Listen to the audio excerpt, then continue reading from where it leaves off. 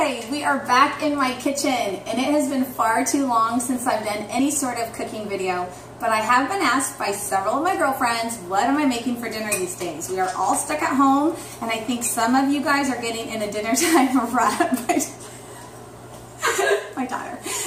So I thought I would come to you and show you what I'm making for dinner tonight. I'm going to be making barbecue root beer ribs, and I chose ribs on purpose. First, they were available in the grocery store, so beggars can't be choosers. But really, ribs are a family and party favorite. They're regularly on sale, so they're good for that. But ribs can be really good or they can be really tough. So I picked up about a 3-pound slab of baby back ribs, and we're going to cook it in the Pampered Chef's quick cooker. It is our pressure cooker. And I guess it's just going to really take the guessing out whether the ribs will be like fall off the bone or tough as nails.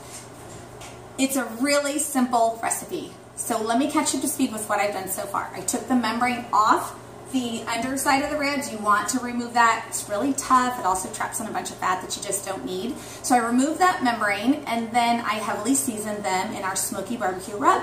And I cut the rack of ribs into 4 equal sections because that is going to allow them to fit in the quick cooker a lot better. And then to the quick cooker, we're just going to add about 6 ounces of root beer. And adding root beer, it's going to just kind of lightly infuse the ribs with vanilla and a little bit of molasses. So they're going to be a little sweet, and then we'll combine it with a barbecue sauce that has a kick.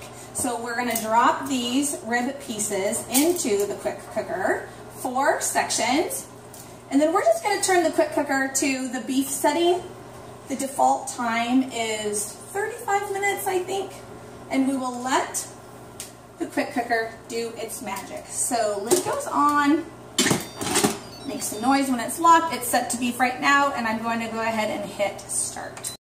Back in the kitchen, ribs are done, and just as the recipe said, once the cooking time was over, we let it just naturally rest for another 10 minutes. I'm going to go ahead and hit the steam release valve, release any remaining pressure in the pressure cooker, and then we'll take the ribs out.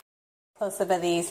The sauce is definitely still boiling. I'm going to cancel that. That's just set to the, it was just on the sear setting. And again, I had just reserved 1 cup of the broth from before, the root beer, and then just the juices from the ribs. And then I added in like a good 1.5 cups of barbecue sauce because you can never have too much sauce on ribs. And I went ahead and coated 1 full side. I'm going to put these under the broiler. The broiler is nice and hot, and will crisp up just the sugars in the sauce. And they're done. Barbecue root beer ribs. You can just see how the sugars just kind of bubbled and started to caramelize right on top. I think they're going to be delicious. So that's what's for dinner.